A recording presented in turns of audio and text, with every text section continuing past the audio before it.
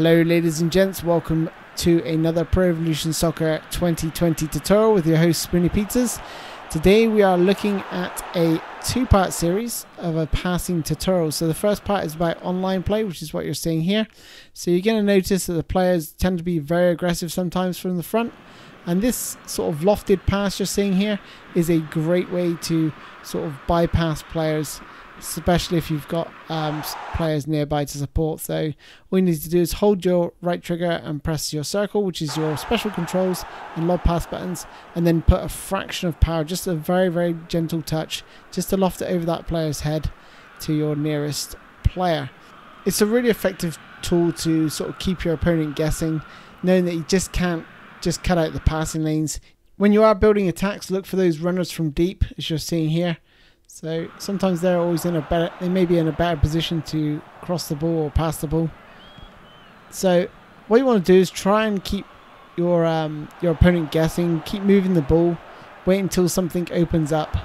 And what you're going to see here is as I play it back into the center, look at who he's got here selected. He's going to bring him out, so I'm going to think about that as I'm building this play. So the little 1-2 may have seemed pointless, but you can see I've already bunched 3 of his players up, leaving my wide man there totally free to cut in and score.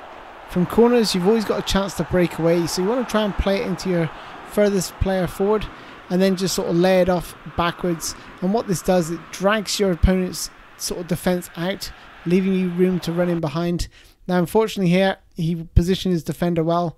He didn't commit too soon, so it would have made the through ball very hard to pull off. Don't be too hasty to sort of lump it forward when you're in your defensive third. Be sure to sort of try and play it out if possible. Obviously, don't be stupid about it, but if you feel confident and you can play it out, it's a really good idea to do that, because what that does, it sort of leaves a number of his players further up the pitch. And don't forget to wait for support before crossing the ball.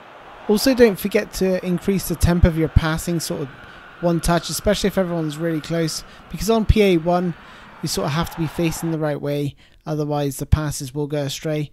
But you're going to see here a nice little step over, holding special controls and the player select button just to let the ball run through. So keep aware of where your players are, because things like that may open up, as you saw there.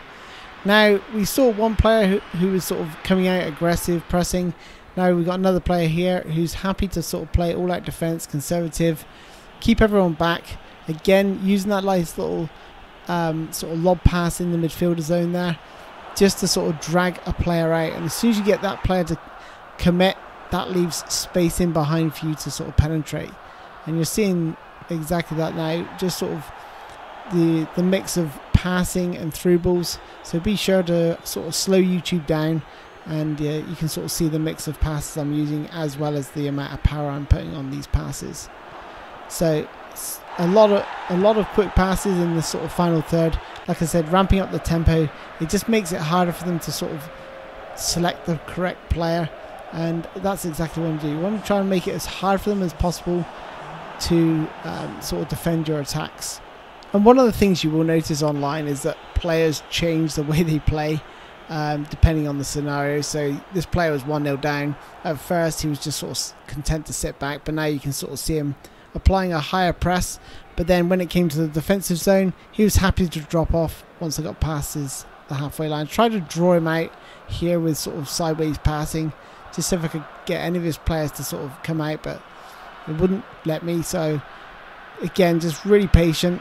Bit of a lofted pass there, just to shift players around really. And then I saw my player making a really good run, but couldn't quite find him with that through ball.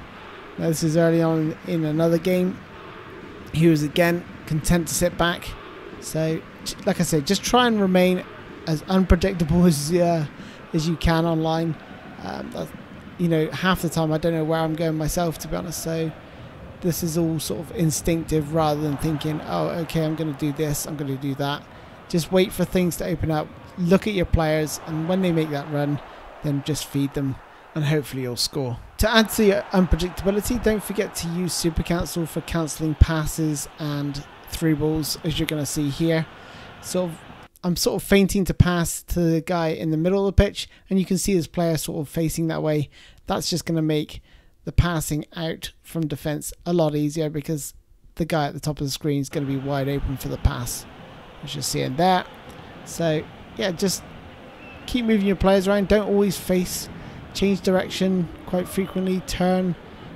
Just gets your opponent sort of thinking like, where are you going to pass the ball next, because cutting out the passing lanes is made so much harder by doing that.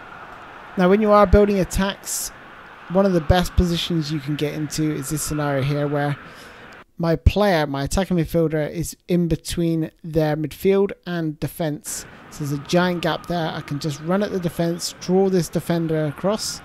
That's one defender out the picture. Now he's already moved another defender out from defence, and that's why this chap had so much time to score. And that concludes this tutorial, ladies and gents. Thank you for joining me, and I look forward to seeing you in the second part, where we're looking at the offline passing tutorial. Until then, I'll see you soon. Bye bye.